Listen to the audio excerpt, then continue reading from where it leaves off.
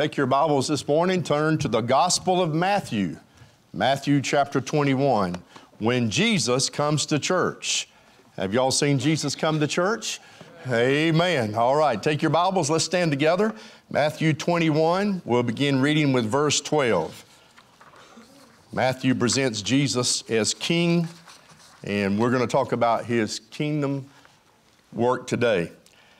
And Jesus went into the temple of God and cast out all them that sold and bought in the temple, and overthrew the tables of the money changers and the seats of them that sold doves, and said unto them, It is written, My house shall be called the house of prayer, but you've made it a den of thieves.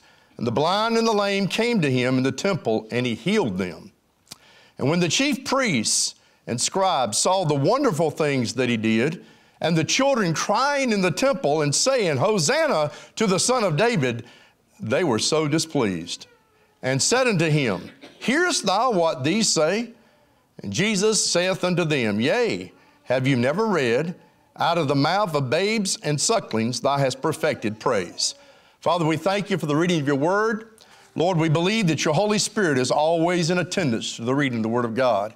And I pray for your Holy Spirit now to anoint me afresh and anew, that you would cleanse me from all unrighteousness and put a right spirit within me and take not thy Holy Spirit from me. God, thank you for the Holy Spirit. I pray that he would anoint every hearer today, that we will hear what the Spirit says. And you said in your word that he that hath an ear, let him hear what the Spirit says. God, speak to our hearts is my prayer in Jesus' name. Amen. Thank you. You may be seated. As I said, the Gospel of Matthew presents Jesus as King. Jesus has every right to come into any church and cleanse it because he is authoritative. He's the authoritative King, as we see here. This is his house. It's not my house. It's not your house. It's his house. He said, My house shall be called a house of prayer. We're going to study that today. There's a clear word. I love this verse in Ephesians 5:15. See then that ye walk circumspectly, that is carefully, not as fools, but as wise, redeeming the time because the days are evil. Now that's a good word today because we're living in a day where things are as confusing as ever. I mean, there's this need all of a sudden for tolerance and there's no black and white issues. Everything is gray, and it's a confusing time to live in. But the Bible says, see that you walk carefully, circumspectly, not as fools, redeeming the time. That is, that we're to make the most of the time. Why? Because the days are evil. Has it occurred to you the things that used to make us blush no longer? Has it occurred to you the things the church used to cry out against? The church is unusually silent about today. What's happened? Has the light been put under a bushel? Has the salt lost its savor? Paul says, listen, you better make the most of the time because the days are evil. I want to ask you a question. How can you make the most of your time? Have you ever wondered, with all the evil and the wickedness in our day and time, if you could really make a difference? Have you ever felt like the psalmist who said, if the foundations were destroyed, what would the righteous do? Well, I want to submit to you that I believe with all my heart that just one man, one woman, one child, one young person could make an eternal difference in the lives of other people. If we would just do a few things, I want to give them to you right now. All right, number one is purity. Jesus went into, he says. Did you see that in verse? That's important that I bring your attention to that. Verse 12. And Jesus went into. When Jesus comes into a person's life, there's a radical transformation of purity called holiness. The Bible says in 2 Corinthians 5:17, if any man be in Christ, he is a new creature. Old things have passed away. And what did he say? Behold, all things become new. We are created new in Jesus Christ. We must get to the place that we understand that we have a holy God living inside of us. The question many ask today is, how close can I get to the world and still live for God? The question ought to be, is how far away can I get? The Bible says, be ye separate from the world. We're not to look at or do as the world. I'll tell you the problem I see in the church, and I've been in the church all my life. The church is beginning to look more like the world than ever before. I mean, you really look at it. I mean, the world has come into the church like never before. And somehow it's entered the mind of people in the church, well, if we're going to reach the world, we need to look like the world. No, that's not going to reach the world. The way we're going to reach the world is show them the opposite. They're seeing hate. We need to show love. They see unforgiveness. We need to show forgiveness. They see confusion. We need to show people peace and unity. The Bible says, be ye separate from the world. You notice Jesus is cleansing the temple. Would you please understand that there are two temples he wants to cleanse? Number one, there is a personal temple. I call it a personal transformation. A personal temple. That's you. Listen to 1 Corinthians 9:16. It makes it very clear. Do you not know that your body is the temple of the Holy Spirit, which is in you? Now, let that sink in a moment. Do you take care of this temple that God's given you? Hello? You know, the Bible says your body is the temple of the Holy Spirit. Now, listen to what the Bible says. 1 Corinthians 3:17. If any man defile the temple of God, him shall God destroy. For the temple of God is holy, which temple you are. We want to see God work in our lives, but it always begins with purity. You say, well, Pastor Ronnie, that's impossible. There's no way we can be pure. Not within ourselves, but by the precious red ruby royal blood of the Lord Jesus Christ, we are made right with the Holy God. Thank God for the blood. And listen to me, church, the blood has not lost its power. And if we cannot be separate from the world, if we cannot be pure, what is that saying but that the blood has lost its power? What is that saying but God's word is wrong? We're compromising today to get along with people. We want to be able to make everybody happy. But I'll tell you, if you live different than the world lives, you're going to make somebody unhappy. You are. I mean, there's going to be somebody that's not going to like it. You know why? Can I say it just like it T.I. is? It makes them look bad. It makes them feel bad. Well, you don't cuss like I do. You don't listen to my dirty jokes. You don't act like I do. But isn't that the way we're supposed to be? We're supposed to stand out. There's a personal transformation. I love this verse, Isaiah 59:1. Behold, the Lord's hand is not shortened that he cannot save, neither his ear heavy that he cannot hear, but your sins have separated between you and your God, and your sins have hid his face from you that he will not hear. There must be purity before there can be any power. We want to see God work, don't we? But there has to be purity. There has to be a pure motivation in our life. Why are you here today? Are you here to give God the worship he's worthy of? Your motive must be, I want to praise you. I want to thank you. My heart has been transformed by the power of God, and I just want to come and say, Lord, you are so good. God is good, amen? And look what he's done in you. He's done a good work, and he didn't do this work for it to fizzle out. He wants it to get stronger and stronger and stronger in you. I want to ask you something. Do you have a pure heart today? We come to church and wonder why we don't get anything out of it. Is it because we find it most difficult? Because maybe our hearts are not pure? Our motives are not pure? Has a personal transformation taken place in your heart? If it has, you can't hide it. It's going to show. It's going to bless others. It's going to affect others. You know, joy is contagious. Amen. Love is contagious.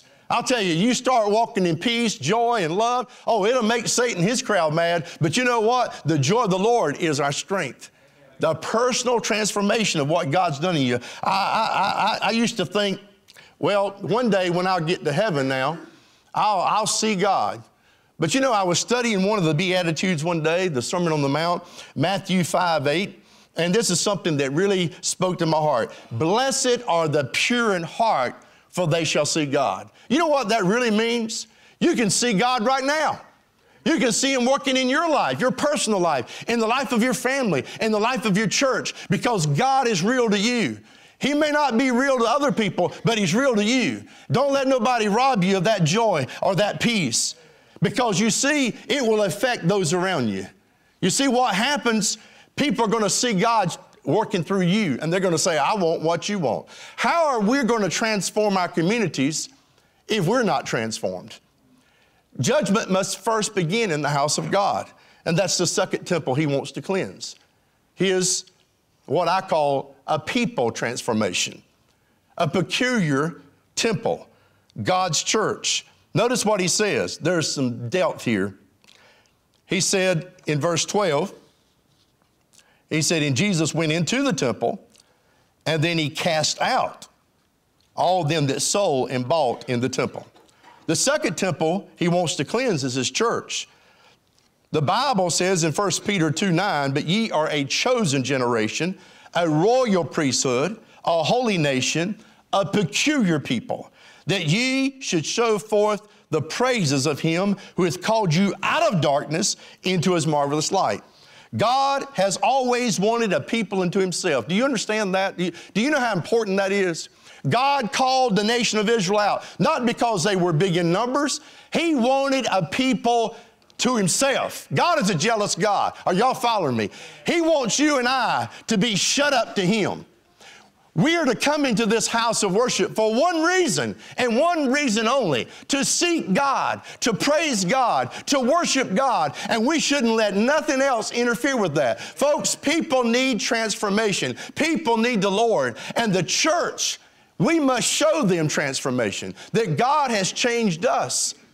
I'll tell you something. You don't have to advertise a fire to get a crowd. You get fired up for the Lord Jesus Christ, and people will just come out of curiosity. I was in my first church. I was 19, and a fire got started in that church. Not a literal one, but a spiritual fire. And we went from like 40 people, 50 people, to over 300 overnight. I mean, the church just began to blossom. You know why? Because those people had one thing in mind, and that was to seek God. When people come together to seek God, and they're all together, there's unity. People are serving God. They've got one focus. They've got one vision, and that is that they themselves will experience God, and that they will go out and share that experience with others. You will see God working in your kids. You'll see God working in your nation. What did he say?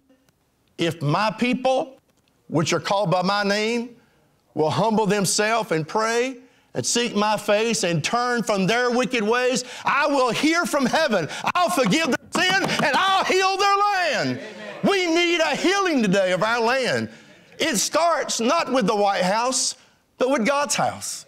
Yeah, if my people.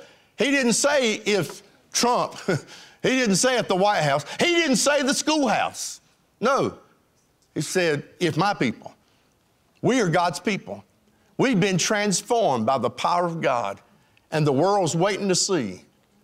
The world, did y'all hear me?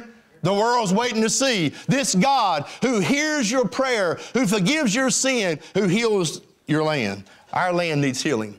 And so the third thing, this is good now, we're going to go deep. Powerful transformation. And he overthrew the tables of the money changers and the seats of them that sold doves. Jesus made a powerful statement that day when he cleansed the temple. It must have been quite shocking for the Jewish leaders who pride themselves in their religious culture and their practices at the temple to have Jesus come in and turn everything upside down. You know Jesus can do that. Who does he think he is?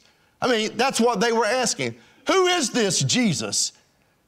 Does he think he's in charge of this place? Yes, a matter of fact, he is. Jesus has every right to transform his house. It's his house. He said, my house shall be called a house of prayer. And when it becomes anything else, it's not his house. That's the second thing I want to go to. Because when a church gets pure, oh, can you start seeing God do some mighty things? Because then you can learn how to pray. Let's learn how to pray. Because you see, this is what happened.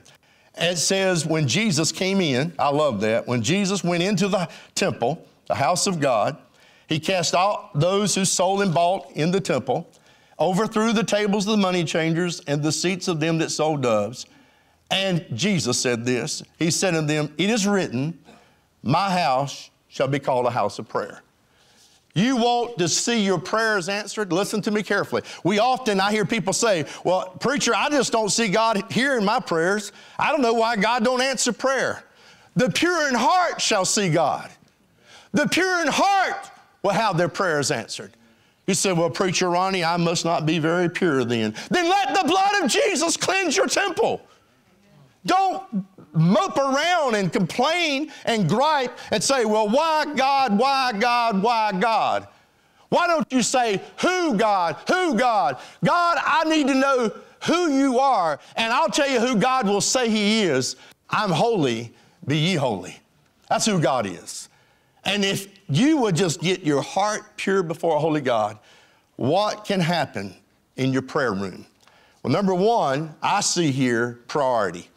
He says, my house shall, didn't say hope, might think, my house shall be called the house of prayer. Prayer is to be the priority of your life. And if it's not, no wonder you're so unhappy. No wonder you gripe and complain. No wonder you have a negative spirit. You've not come to the one who's the answer. Hello? You know what? When we don't pray, we simply say, God, I don't need you. I've got this figured out. And that's where most churches are today. Can I just tell it like it is? The smallest meeting of people in a church is a prayer meeting. Any church, not just this church, that's true in this church, but it's true in every church. Why is it that the smallest meeting is a prayer meeting? Because we think we know more than God. Oh, yeah. We don't need to go to God in prayer as a church. We don't need to go to God. But Jesus said, make my house a house of prayer. It should be the priority of our lives. You say, oh, preacher, you're just preaching. No, I'm not just preaching, folks. Prayer really does work. Amen. You want to see God work in your life, call upon me. He gives us this promise. In fact, right here, here's a great promise. Let's go on down some. Look at John 21, 22 maybe? Let's see. 22. And all things whatsoever ye shall ask in prayer, believing, ye shall receive. Is God's word a lie? Ye shall receive? Well, why haven't we received? And all things whatsoever thou shalt ask in prayer, there's the key, ask in prayer, but the key word there is believing, right? Believing. You can believe or receive, or you can doubt and do without. I'm telling you something, folks, we need to spend more time in prayer. Prayer is the greatest need in my life. Prayer is the greatest need in your life. Billy Graham was asked, if you had to go back and do your ministry all over again, what would you do different? Are y'all listening? Billy Graham, you can find this. It's recorded. He said, I'd preach less and pray more. You know why he said that? That whole ministry was built on prayer. They never did a crusade that they didn't pray 5 years out before the crusade. You know why thousands of people walked those aisles to get saved? Billy Graham preached the simplest message you could preach. He just preached the simple gospel. But all those people got saved because they'd been prayed in. Oh, yeah. I was part of it. I was there. I was part of a 5-year prayer meeting in Charlotte. And we were praying for souls. And guess what? So many people getting saved, we needed more counselors. We didn't have enough people. I had to put counselors with several people. It was supposed to be one-on-one counseling. Prayer was the priority of the Billy Graham crusades, and prayer must be the priority for us. You ask the singer, well, what is the house of God? Oh, it's a house of singing. You ask the Sunday school teacher, well, what is the purpose of the house of God? It's a place of teaching. You ask the preacher, well, preacher, what is the purpose of the house of God? Well, it's preaching. No, Jesus said, my house shall be called a house of prayer. You know why he said that? Because he knew without prayer, your preaching wouldn't be no good. He knew your teaching wouldn't be good. And even your singing, because you can't preach any better than you pray. You can't teach any better than you pray. And you can't even sing any better than you pray. If you come up here and you lead in music and you haven't prayed, don't look for God to bless that. Oh, you might try to sing your lungs out, and you might sing from your gut, and you'll give it all you got, and you're just trying your best to get that word out. You let God anoint your voice. I tell you what, You've been praying. I've never come to this pulpit without prayer. And folks, let me tell you something. Prayer is the priority of our lives. Every miracle was born in time with the Father in prayer. Every word he spoke, he got from heaven. He spoke only after he had been in prayer with his Father, Jesus said. He knew you couldn't do anything any better than pray. And then you need a place of prayer. You want to have a place of prayer? Well, he said the house or the place of prayer. Jesus had a place of prayer. Oftentimes, he would go up into the mountains and pray, or he would get along in prayer. Allow me to say that when you are spending that quality time along with God, your prayer life is not only going to grow, but you're going to grow a lot, because I'm going to tell you, listen, are you listening? As you draw near to God, he draws nearer to you. That's what prayer is all about. Prayer is not about getting all that you want answered. He's not an errand boy. He is God, and what he wants is a relationship. He wants your love and affection. He wants you to come to him and say, Father, I love you. I praise you. I thank you. I give you glory. And as you praise him and thank him and give him glory, guess what he does? He looks down in his wonderful, sweet, loving smile and his favor and says, I'm just going to bless his socks off, because this person's serious about me. Not what they can get from me. They just want me. And that's what that place does. When you have a place of prayer, this is known as a place of prayer in the church. Is it not? The altar?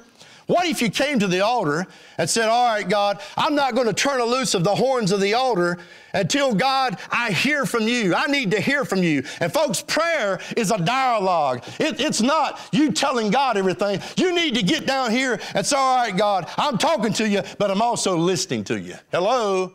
Are y'all with me on that? Because God is a speaking God. And he will speak to you. But you got to be still long enough to listen. You know what the problem is? We go to God and we tell him all we want. We get up and we walk out. No. You know what? When you talk on the phone, don't you listen to what the other people... Do you do all the talking on the phone? That would be silly. That'd be talking to yourself. Why would you even call the person? Hello? But if you talk to God, it's a two-way conversation. You talk to him, he talks to you. That is the place. And somehow, I don't understand this clearly, but I've got a place, and it just happens supernaturally. When I get into that place, my heart's already been prepared to pray, because I know that's the place I go to meet God, okay? I mean, you have places you do certain things, and you go to the kitchen to prepare food. You sit at the table to eat. You've got places, right? You set a plate to eat out of. Why not have a place that you meet God? It could be a closet. It could be behind a chair somewhere. Find you a place to meet with God, and he'll show up. I promise you, he'll show up. God loves it when his children take the time to seek him, to talk to him. Make my house a house of prayer. Much prayer is much power. Little prayer is little power, and no prayer is no power.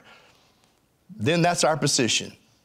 What was the position of the people in Jesus' day? He said, you've made it a den of thieves. You see, a humble heart is the correct position of prayer. Don't tell God what to do. Prayer is all about you seeking him. If Jesus Christ was above everything else a man of prayer, then why is it that prayer has such a little part in our lives? I mean, Jesus made prayer a big deal. He was in a prayer position. You know, I've heard people criticize, people, sometimes they don't study their Bible. You know, I've heard people say, well, you can't stand and pray. Well, Jesus stood and prayed. Well, you can't kneel and pray. Yeah, you can. You can't have your eyes open. One Sunday, I opened my eyes in my prayer life, and someone said to preacher, you're not supposed to open your eyes. Well, I wondered how they knew my eyes were open. But I don't really care if this offends you folks. Amen. I often talk to God with my eyes open. Amen. If you're driving, that might be a big deal. Sherry and I pray together all the time in the car, and she'll say, well, let me pray. I said, well, I can pray too. Hey, he's not dead. Amen. I don't have to shut my eyes and by the way, the Bible does say you can pray with open eyes, okay?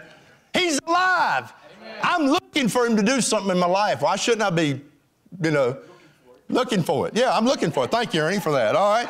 But that's my position. I ought to be looking for God. Hey, if I believed, why wouldn't I be looking? All right, God, I'm believing you. All right, the third thing, we're going to talk about power now, because we're going to talk about what God does. Our God's a powerful God, folks. And you may feel like you're weak, but I'm going to tell you something. Jesus, the Bible says, was a meek man. That's power under control.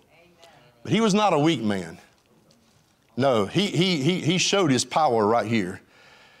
You know, there seems to be a debate today on what God can do. Well, I can tell you this, church, listen to me carefully. I'm trying to speak from my heart to your heart today. He can do a whole lot more than you think he can do. We've yet to see what our God can do. And he can do something great in your life today. How's it going to happen? Well, number one, I want to talk about healing power. You see it in verse 14? This is so interesting to me. This is the transforming power of God here. Notice, I've never caught this before. It says that when he cast out all them that sold and bought in the temple, then it says in verse number 24, and the blind and the lame came to him in the temple, and he healed them. Isn't it interesting that God says, get the mess out of here that's not of me so I can do my work? Hello? He cast out those with the wrong motive, with the impure heart. He moved them out of the way. He said, now you're going to see my power. One thing that we see happening here is that the religious people stepped aside and the people who really needed the Lord were allowed to come into the temple. They before were not allowed to come in. But Jesus made a way. Aren't you glad, listen to me, talking about prayer right quick, that he tore that veil in two so that we can all go into the Holy of Holies and pray. You don't have to go through a pope, priest, or preacher, pastor. You have direct access to God. The Bible calls it a priesthood of believers. I want to talk about his healing power, though. I tell you, you've yet to see what God can do. I know God can heal. I've seen that happen right here in this church. God is a miracle-working God. I don't know why we don't talk more about his healing power. Are y'all listening to me? I want to tell you, you get people pure before God. You get people praying before God. The power of God will fall. You know what? This is the most serious thing I can talk about today. And yeah, there are lost people. They need saving. There are people that need healing. And I'm telling you with all my heart today, if we'll get pure before God and we begin to pray over people, the power of God will fall. Amen. He promised that. That's what happened here. He got the church pure. He began to teach them a house is a house of prayer, and he prays and he heals people. And guess what? God has never changed. I said God has never changed. By the way, his word has never changed. We as a church have got in our minds, Satan has deceived us as a church, I believe, into thinking, well, we got to reach the world, we got to act like more of the world. No, we need to act more like Christ. That's what transformation's all about, becoming more like Christ. Here's God's power. We need to see that power in our church. Or we're going to have to die and go to heaven, talking about the revivals of yesteryear, the Whitfield revivals, the Wesley revivals, the Moody revivals, the Welch revivals. Or we're going to have to die and go to heaven, not seeing God do a powerful work today. Folks, I believe God wants to pour out his Spirit today. I really believe that. And that can happen today in you, in your personal temple. Oh, you can be transformed today because he's a transforming God. There's power in prayer. There's power in purity. There's power in the Word of God. There's power in the Holy Spirit. There's power in God. There's power in Jesus' name. And there's still power in the blood. And if we'll just preach the blood. Billy Graham, I was watching him last night, and he was on an interview. You say, preacher, he's in heaven. Well, he was on an interview on TV. But they were asking him, what was the turning part of your ministry? He said, when I realized I just need to preach the cross and the blood. He said, I preached one night and nothing happened in the crusade. The next night I came back and I preached on the blood of Christ and thousands got saved. You know why? And this is what Billy Graham said. The power is not in the man, it's in the message. You may not like me, you may not like so-and-so, but you know what? The power is not in the man, it's in the message. The power of the gospel. The Bible says the word of God is the power of God unto salvation. And that's Holy Spirit power. Let me talk about that. Holy Spirit power. It says when the chief priests, I'm talking about the religious folks and the scribes, saw the wonderful things that he did. Now they noticed this. And Jesus talked about this often. Jesus said, I do these things by the power of God in me. God, the Holy Spirit, can do more in a church in 5 minutes than we can do in 50 years.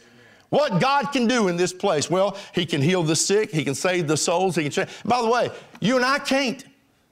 Ronnie Stewart can't heal nobody.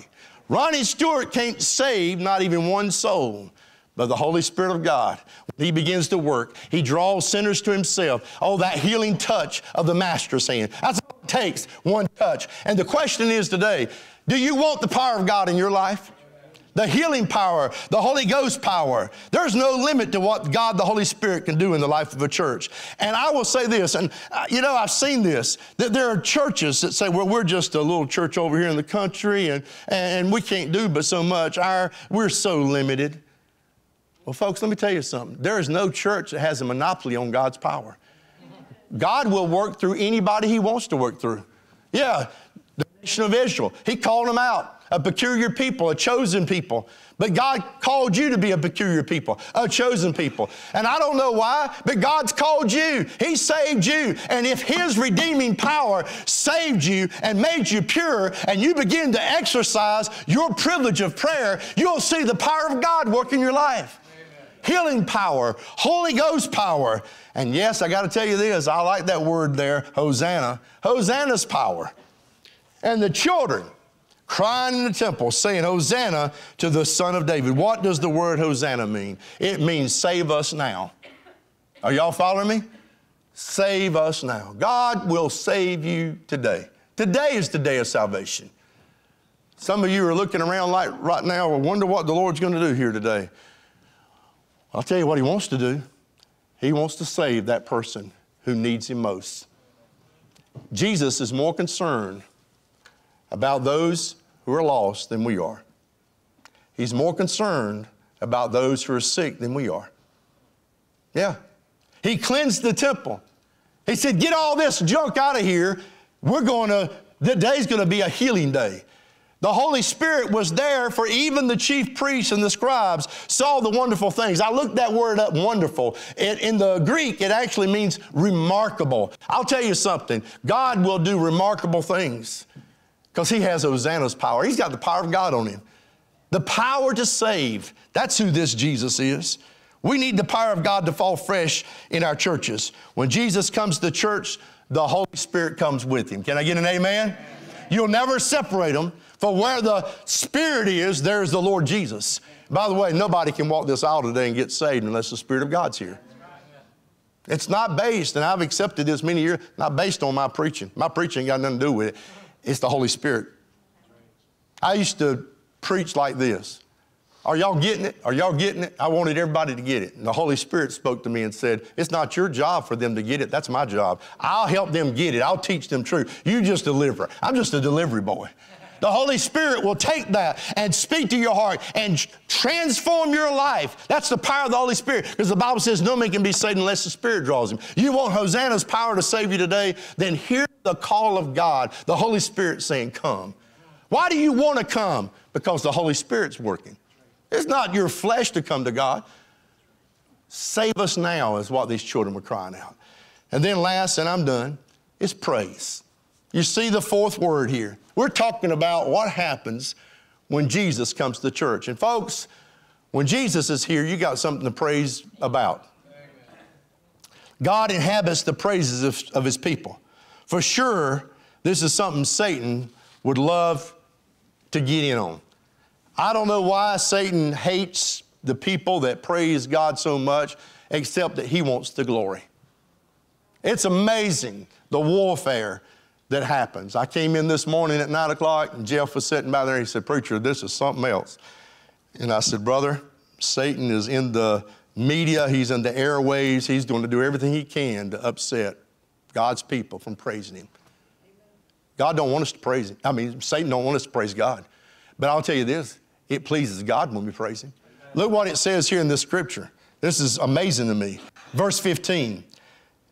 The religious people, they were so displeased. He said, they were saying Hosanna to the Son of David, talking about the chief priests and the scribes in verse 15. The last part says they were so displeased. And then they said, here's what these are saying. They're giving you all the praise and the glory. Well, guess who deserves all the praise and glory? He does. There was a hindered praise here. They were so displeased. But the very thing that displeased them is the very thing that pleases God. I want to talk about hindered praise. Here we see hypocrites. That's what they were. They said they were religious, but you know you can be religious and religiously lost.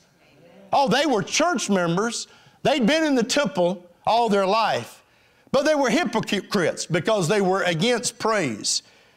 Here were some newborn babies, some new Christians praising God, and some religious folks got all upset about it. The Bible says, touch not my anointed. It's a dangerous thing to touch the Lord's anointed. Don't you know that is what Jesus taught us, to quote Scripture to the devil?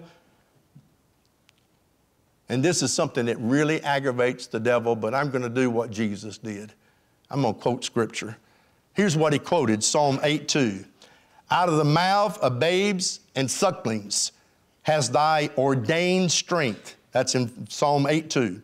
Because of thy enemies, that thou mightest steal the enemy and the avenger. Vance Havner said that the new Christians would have to backslide before they could really fit into the church. You know why that is? Because here's these new Christians, and they're just so excited they got saved. They're just so excited that their life has been transformed. They've experienced something supernatural inside of them. No longer are they laid with the burden of sin on them. No longer are they in death. They're no longer in that grave. But just as sure as Jesus got up from that grave, He lifted you up out of that miry clay, and He set you upon a solid rock, and He established going. I'm telling you something. That's the reason to praise Him. All praise is based upon redemption. And if we can't praise God for saving us, then we don't have nothing to praise Him for. Really. I mean, that's where praise starts. Who's hindering praise in your life? I'll tell you who. You say, well, the devil? Yeah. But sometimes you are. Why is it we can't come to God and say thank you? Why can't we praise Him? And we all do it differently. When I first came here, there was a man that walked out the door every Sunday, and his glasses, I could see, were stained with tears. I believe he praised God during the service. Everybody praises God differently. But I think everybody who's truly saved will praise Him. You're going to give God some kind of praise somehow or another. So let's talk about that, hearing praise. Because this is what the chief priests and the scribes said unto Him. Hearest thou what these say? Can you hear all this commotion, Jesus? There's no order in God's house. Should you not call these people to order? All praise, friend, comes from an overflow of your heart. It's not something that you have to work up. And that's something I have a problem with today. I really do. You say, well, preacher, you're old-fashioned. I really have a problem with the churches that have to work people up in a false sense of praise. Yeah, they get people all, excited about a song. Boom, boom, boom, boom, boom, boom, boom, boom, boom. And you know what they're excited about? The beat. And then they get excited about all the music. And then they got to put the fog machine on, and we're going to make it look like God is here. Now, let me tell you what I think about what the Bible says. God has a fog machine. Oh, yeah.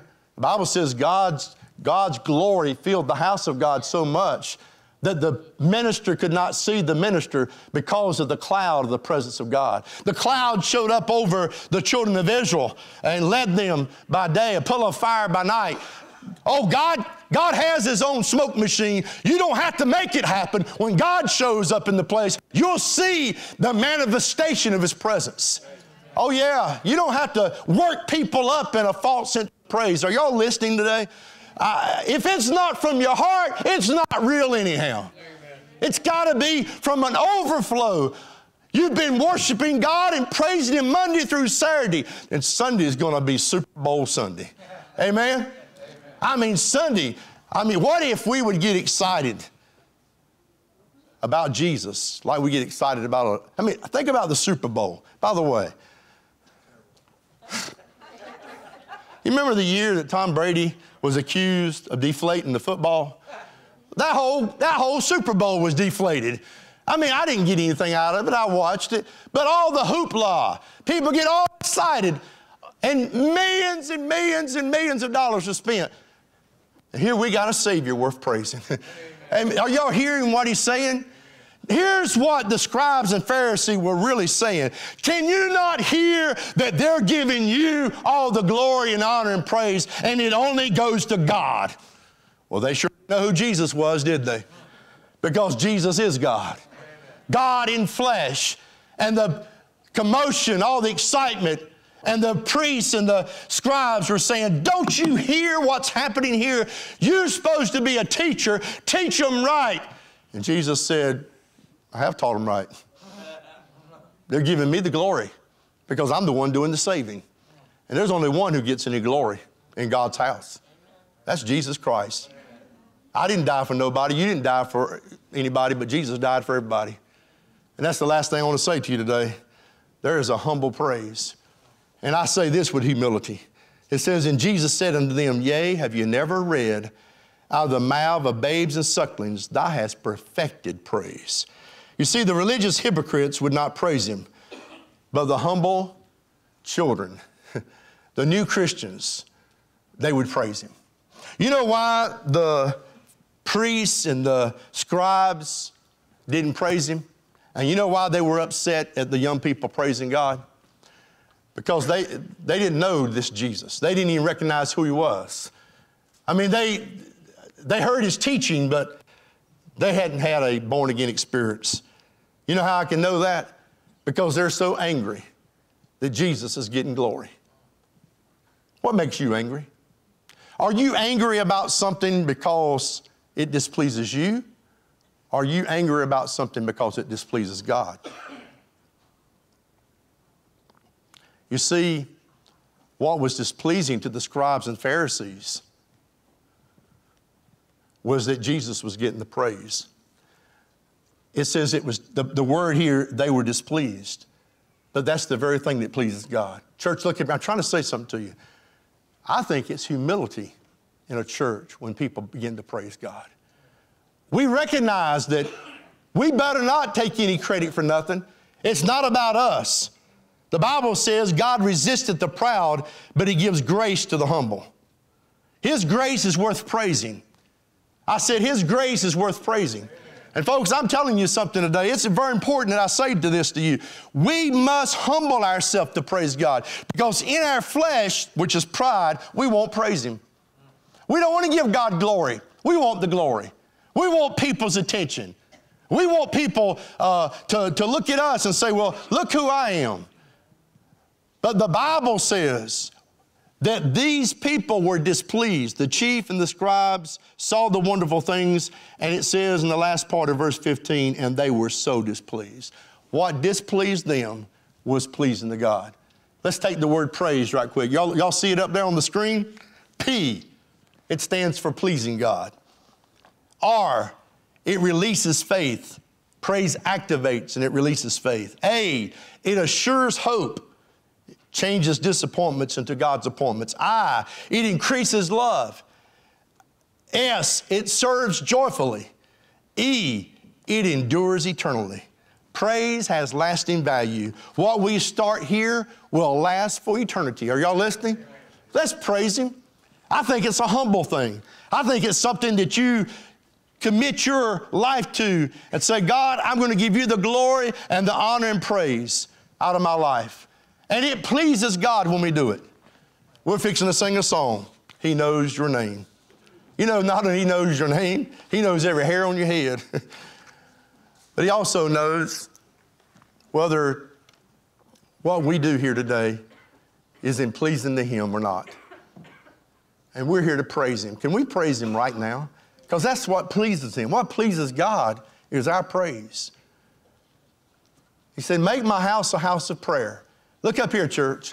I think one of the most profound thoughts, and I know you're going to think, well, your brain ain't very deep. But one of the most profound thoughts I've ever had is that God hears and answers prayer. Now that to me is a profound thought, that the holy, righteous God longs to hear the prayers of his people, and that he will hear and he will answer prayer. Now look up here, church, before you get ready to leave.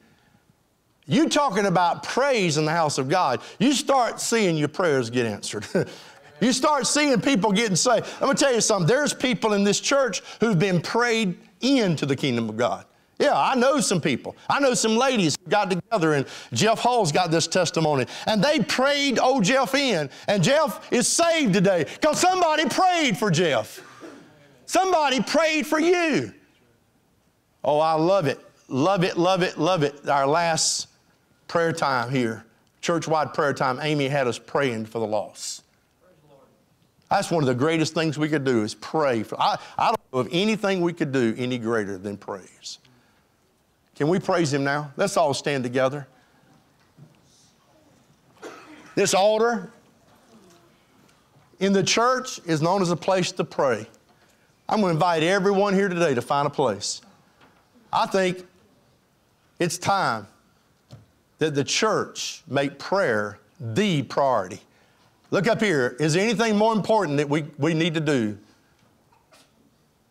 I said, is there anything more important that we need to do? I said, preacher, I've got to go to lunch. You want to see the power of God in your life? Call upon me, he said, and I will show you great and mighty things that you know not of. You want to know what God can do? Look up here, church. It's what prayer can do. What prayer can do. I'm going to ask you to bow your head before we sing this song. And if there's someone that don't know Jesus, I'm going to ask you to pray this simple prayer. I'm going to lead you in it, but it's got to be your prayer. If it's not coming from you, it's not real.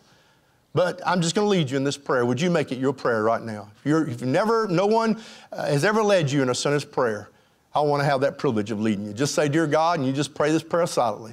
Say, dear God, I believe in Jesus. I believe he died on that cross for all my sin. I believe he rose again that I might have life and have it everlasting. I know I've sinned, and I ask you, Lord Jesus, to forgive me of all my sin, to come into my heart and save my soul. And from this day on, I surrender my life to Jesus Christ. Thank you for hearing my prayer, and I want to praise your holy name. Thank you for saving me. In Jesus' name. As our heads still bowed, our eyes closed. I wonder if anyone just prayed that prayer. Would you slip up your hand real quick? Thank you. I see it. Thank you back there. God bless you. Amen. Praise the Lord for that. Anyone else? Now that's the Holy Spirit at work here today. Someone else who prayed that prayer. Now I'm going to ask you to praise him. Don't let nothing hinder your praise today. You say, Preacher Ronnie, how can I praise the Lord? By coming and making a public profession of your faith. By letting Jesus Christ be your Lord and Savior. He said, if you confess me before man, I'll confess you before my Heavenly Father. Would you come? Holy Spirit, this is your invitation. Thank you that many have already found their way at this place of prayer. You said, make your house a house of prayer. And we praise you, O God, for being the great God that you are. In Jesus' name, amen. Would you come as we sing? He knows your name.